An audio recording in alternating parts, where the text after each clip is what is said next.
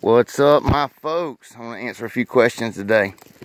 I seen that my boy Iron thinks, but I ain't ignoring you or not answering your questions. I don't see a lot of them, to be honest with you. There's always so many on there. Calm down. You're asking about the rings. Yeah, the rings is going to be your weakest link. You might double them up, okay? I can't remember what the rating is. They're stronger than you would think, but if you're worried about them breaking a ring and you only get the 2-inch rings, double them up. I wouldn't really care about the coating on them. I seen you asked about the coating. I wouldn't really care, whatever it was coated with. Just get them welded, make sure they're welded. Keep an eye on them, make sure they don't egg. But the thing is, man, people, they gotta understand, the dog doesn't just pop a chain. You know what I'm saying? They wear a chain out. The chain will actually start wearing out at the links. That's what in your hardware. You just gotta watch your hardware, make sure you're not getting wore out. But I mean, you know, and I seen, yeah, they do pull all that weight on that, but it's like on a track, you know, on them weight pools and stuff. Yes, it's just on a track. It's you know, on wheels, like when they pull a truck and all that. They're not just pulling 4,000 pound anchored to the ground. You know what I'm saying? It's on a track. It'd be like you getting behind it. You could get it pushing and going too, and but you ain't gonna come out here and snatch and pop no fucking chain. The chains wear out in the links, like, and if you can have access to a welder and make your own, you know, your own stuff, that's the good way. Just use high tensile strength metal and bolts and nuts when you do it, but that's a good way to do it right there. Just, you know, make your bend and do it. And these are very old and they're still going. They're still real strong. That's that high strong ass chain. But anyway, yeah, they're not just gonna pop the chain. They wear them out, okay? They'll wear out the links themselves. What's up, Bo? You staying in the shade? But to answer that, yes, your weakest link is your swivel. Second question you asked me was, I think, anyway, could be wrong. I might have missed some. But well, what's the difference in a hog dog and the attributes of a pit dog? Not much, man. There really ain't much. You need all the same stuff to be good at it. But the main thing I think about, you want them, you need a smart, durable dog. He's got to be smart. He's got to be durable. He's got to have good mouth. If they cannot pop the hide on the hog, they can't keep out of trouble. Okay, they got to have good enough mouth to bust that hog hide. Well, that's what I mean. I've always done real good with the real hard mouth strands, the real rough strands of dogs. But I also, there again, I understand those type of dogs. They need to condition different. You know what I mean? There a lot of them types of strands that I was using back when I was real athletic, you know, real active in the dogs. They're real athletic, hard mouth, high ability, real high end strains. And I used a lot of different crosses in it and got some good dogs, some pretty game dogs, you know. But to your brood dogs, you need to have real brood dogs. They need to be real game. They need to be real, you know, real producers. You know, because you'll get the dog will always quit at the worst time. He'll quit at the worst time, and it's very similar to the way they do it. They'll just look away. You know what I'm saying? When you go to open that gate, you'll see the dog ain't into it no more, and then you need to have people ready to help you out because you need to switch dogs. I mean, but if you have a good game, solid, durable dog, you know, good, nice, thick hide, something that's got good big teeth, you know, something that can sink down to the bone, got good mouth, and can stay out of trouble, you can catch with them. But they got to be, you know, and, you know, it's different styles of catching hogs. You know, it depends on if you're emptying traps or if you're running them in the woods with bay dogs, you know. Like, I seen a comment, somebody made some stupid-ass comment. I don't know if the dude was mistaken or just talking trash, but, Scottish Unfit, I seen your comment, and you know that's a lie. Buster's never made a bad sign in his life. You know, and that's the truth, and I'm completely 100% honest about Buster. He's never made a bad sign in his life. Now, was he the best style of dog? No, he was an inbred. Exactly what you would think his breeding would be. Straightforward, one-dimensional, hard mouth, trying to get you. Like, Riri, I'm coming to get you. You know, and he'd get fucked up all the time by the hog.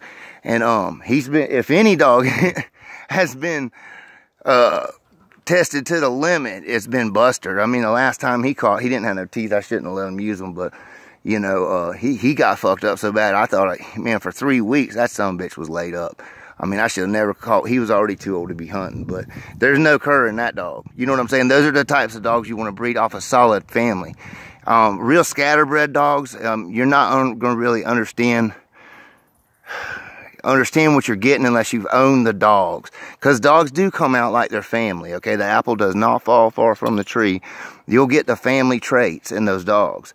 A 3-way cross, a 4-way cross, you're getting into a nice territory. When you start getting up more into that, you know, when you start getting into 6 and 8 and all that shit, unless you've inbred those dogs in your own yard and made almost your own strain of them, you don't know what you're going to get. That's where a lot of the freaks come from. That people, you know what I mean? It'll be a several different breed crosses, and you'll get one that's super, super bad motherfucker, man. He might not be deep game, but he's a super bad dog. And those are the type of dogs that you got to know how to condition. You want to condition them to their ability. I mean, that's what they are. They're a high ability dog. They're somewhat game. They're gamer than your average bear, but you know what I'm saying. They're not a deep game dog. You can tell they're just not. I mean, certain dogs, you know, can only run at 1 speed for so long. And then when they're like that, when they're pure barnstormers, they don't have no fucking reverse, no steering wheel and all, you need to school them very good, where they're very highly talented. Even if you got to take and have somebody catch the hog by the back legs, lasso it, and grab that hog up by the back legs and walk him up to that pig and let him grab him in the ear or the snout, and then let him go and let him finish fighting the hog out, and learn that he's got to grab that snout and that head to control that hog. Because these dogs, like even my blood, now they're a pain in the ass. They want to go to the legs and the chest, the ass end, the dick. They want to get all over that sumbitch. And you got to teach them, to school them properly, because they're not stronger than a hog. They are not fucking going to be stronger. They're not going to be able to bully them around. You want the strongest pound for pound dog you can get. But honestly, man, a good catch dog can be 40 pounds or 60 pounds. You know what I'm saying? If he's good, he's good. And I mean, I'm honest as fuck. I don't care what the dog's bred like. I don't care who he's from. I don't care none of that. He's good a dog, he's good dog. If he's game dog, he's a game dog. You know what I'm saying? Like these dogs here, this dog right here, the way they're bred, people are asking about breeding techniques and explain line breeding, inbreeding, all that. These dogs are basically, what they are is they're off a buster, which is a proven producer, okay? A producer of game dogs, he's a game dog, and he's off of a producer of game dogs, blah, blah, blah. Her dame, the dame, which was Rita over there, she's getting took back. She is a very good, high talented, good dog. She's a real good dog. And actually, she's a pretty deep game dog. I got to see that. She got shuffled up, you know what I'm saying? And she's held true. She's a true dog. And this is her first litter, so we don't know if she's a producer yet, but that's it. But the sire to Rita was a proven producer. And the dame to Rita was a proven producer. You see what I'm saying? It says proven producers all the way through. You know, out of proven producers. You know, Dynamite was a proven producer. That's the grandsire. So, you know what I'm saying? All the way through, all the way down. You know, so that's how you do it. And then and then on the bottom side, then we're proven dogs. You know, just that's how the best way to breed it. If you know you have that choice. Otherwise, you know, yes, I would much rather breed to a champion dog than just a pretty paper dog. But if you have the option to breed to a pretty paper dog that produces that champion and everything is perfect, then you go back to the producer every time. That's the easiest way to explain it. Always go back to what produced the dogs if you have access to it. You see what I mean? But all right, what else was the questions? Shit, there's been a bunch of them. I don't know. Been a bunch of them fucking questions. But anyway, I hope that answers you, Iron, because I don't want you to think I'm ignoring you, homeboy. You my man. Shit, you've been around for a long ass time. But anyway, oh, and people are asking about the puppies. About the cowgirl puppy. I'm just going to be honest with you guys. That's the exact type of dog I do not like to sell is that cowgirl puppy.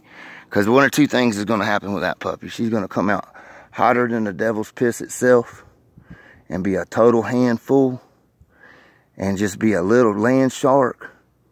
like almost a danger. I'm telling you, I've had these dogs, them types come out just like that, are cold as ice.